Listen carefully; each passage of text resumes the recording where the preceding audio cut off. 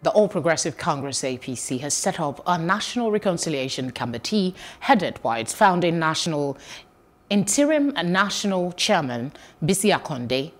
The National Chairman of the party, Adams Oshiomhole, says the inauguration of the committee is a follow-up to the deliberations agreed during the last National Executive Committee meeting of the party, which mandated that a committee would be formed at the instance of President Muhammadu Buhari. The APC has been involved in very bitter crisis in the last few months, notably the crisis between the current Edo State Governor, Godwin Obaseki, and the National Chairman of the party, Adams Oshiomhole. The committee is comprised of about 12 members, many of them founding members of the party. It is traditional for progressive parties to engage in internal contestations, arguments, disagreements, etc. There is nothing wrong with those. And if we have a party where you do not have divergent views, something must be wrong.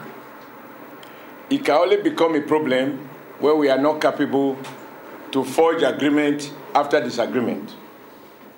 And particularly when there is no question that we all subscribe to a shared set of values which bind us together as members of the All Progressive Congress.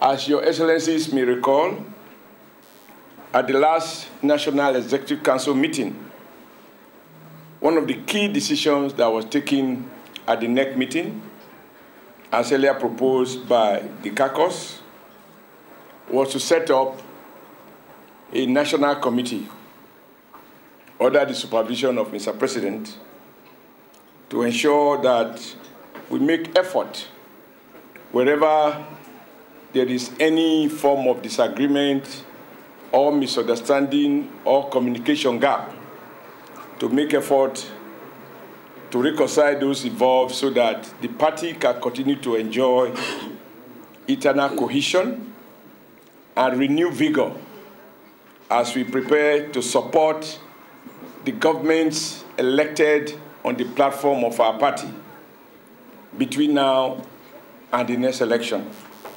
That is the governors in all the states that is controlled by our party, and of course the President of the Federal Republic, President Muhammadu Buhari, who is elected on the platform of the APC. In the society of the imbeciles, there is no argument.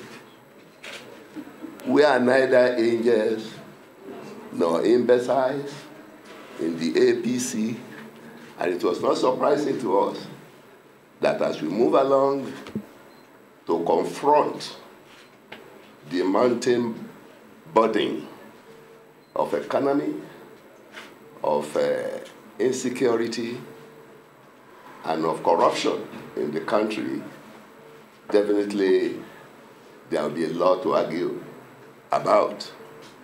I feel humbled to be asked to be part of the committee that will resolve these crises.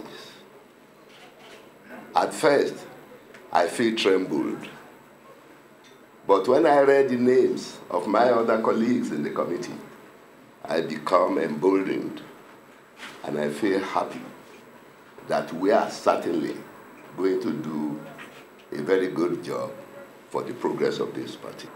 On behalf of all the members of the committee, the National Reconciliation Committee, Mr. Chairman, we accept to serve.